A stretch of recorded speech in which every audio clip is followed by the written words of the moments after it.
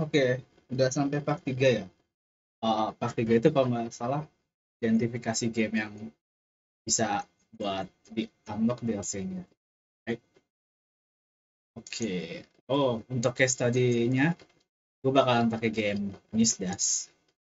Ini gue beli cuma vanilanya aja, nggak pakai DLC. Ah, coba kita cek biar nggak kelihatan bohong. Hmm, ya, gue nggak beli. Mahal banget, 370.000.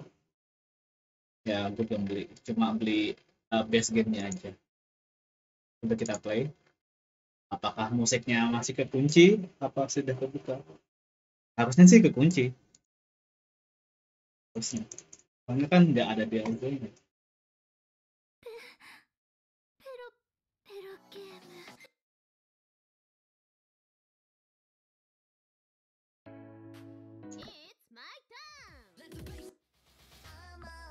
Yap, kekunci. Oke. Ah, ya, nanti kalau udah dipakai Cream API, nanti jadi kebuka tanpa beli DLC-nya. Keren kan? Oke, langsung ya. Ah, holy shit. What the fuck? Oke. Untuk yang pertama, ah, ke forum CS Renru dulu, masuk ke main page-nya.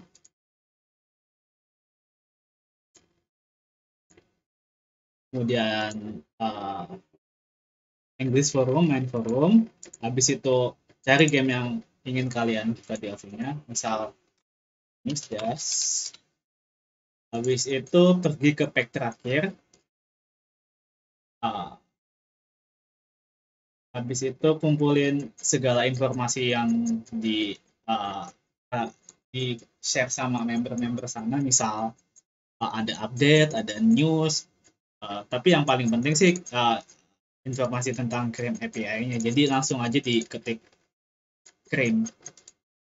Biasanya pada bahas tuh, ya kan? Unlock Cream. Kalau kayak gini sih berarti bisa dibuka sepertinya. Oke, berarti gamenya bisa di uh, Newsdash. Oh ya, satu lagi. Untuk buka ada dua jenis game yang bisa dikirim API, yang bisa di unlock biasanya. Yang pertama itu yang udah include DLC-nya dari Steam-nya.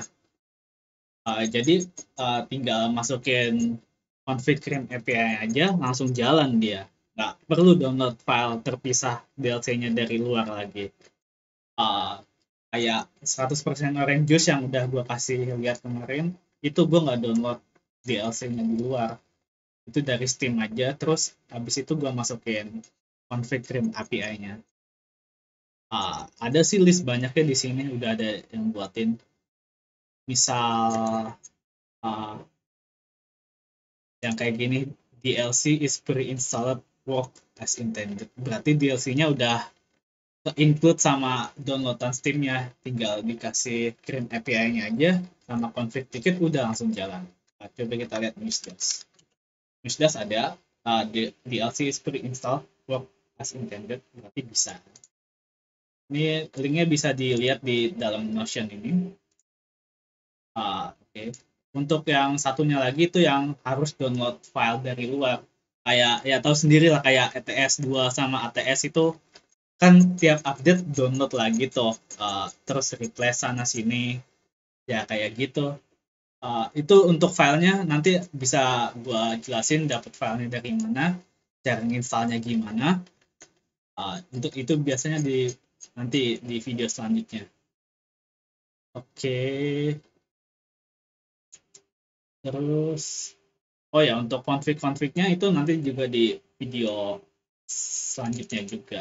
Uh, part ini cuma ngasih tahu gimana game yang bisa dikendaliin apa enggak.